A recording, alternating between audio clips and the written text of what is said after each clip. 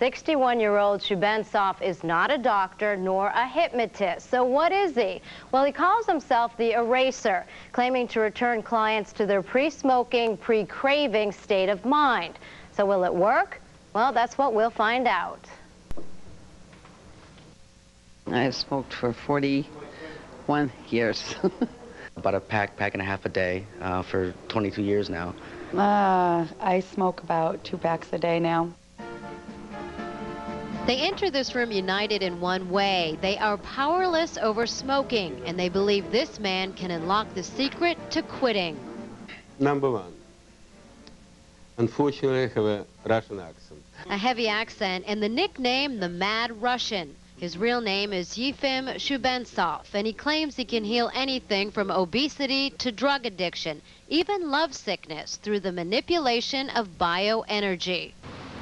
You feel some sensation.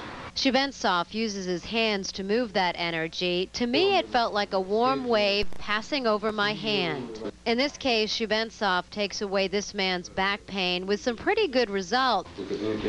Yeah, arm, lower back, neck. Okay, understood. I use a touch.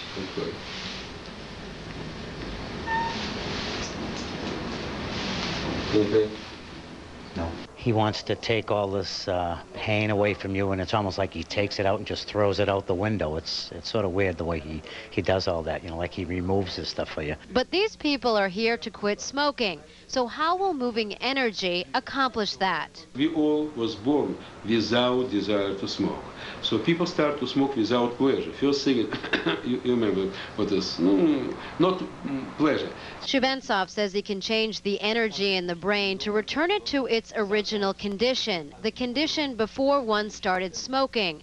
Sessions last 2 hours. During the first hour, the Mad Russian says he cures aches, pains, and depression and explains what he does. In the second hour, each person meets with him alone. No cameras allowed. I closed my eyes and he made some noise, and that was it, really. It was really quick.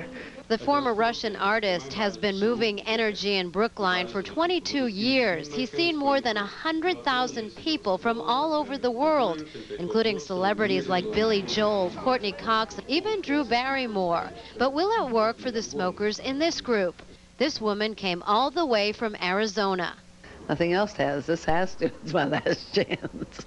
I don't know what's going to happen when I go behind the door, but I also believe that, you know, if you believe it, it will be, so I'm trying to believe it. I have a friend who's been here 4 years ago, and she's never smoked since, so I'm optimistic from that point of view.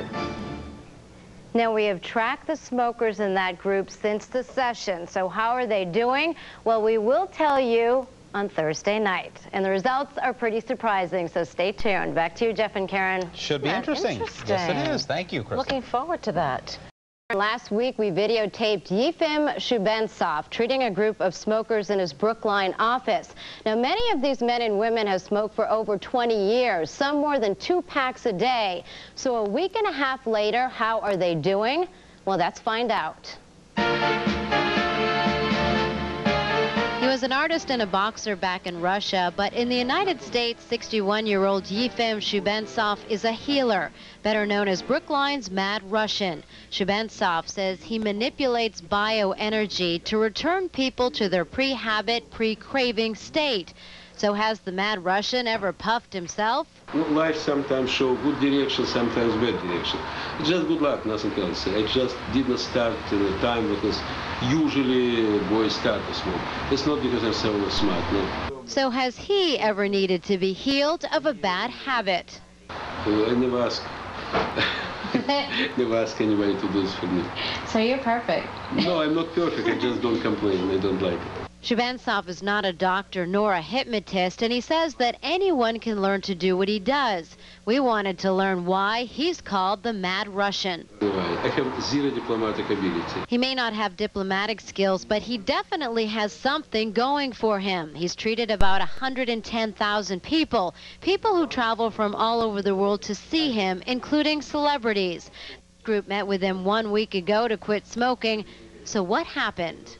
I smoked, I don't know, maybe 20, 25 years off and on, sometimes a pack and a half, sometimes not at all for 3 years.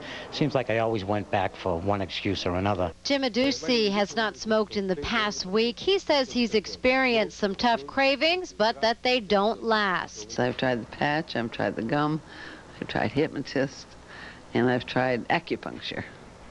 And I've tried them all, and nothing has worked for me. Marge Watson traveled from Arizona to see the Mad Russian. 1 week later, she's still not smoking. The cravings not nearly as bad as when she quit cold turkey.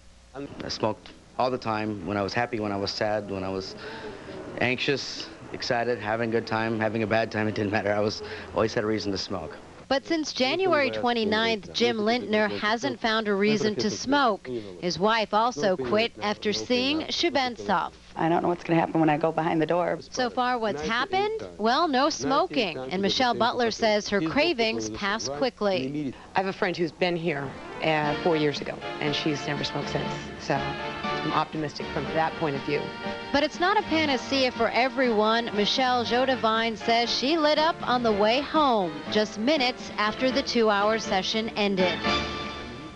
Now, 5 others in the group have also reported back to us that they are not smoking. So out of 10 in our group, it has worked for 9 people. Meanwhile, the Mad Russian does not track his own success rate, but he says if someone relapses, he will treat them again for free. If you want to find out more about the Mad Russian, log on to our website at WB56.com.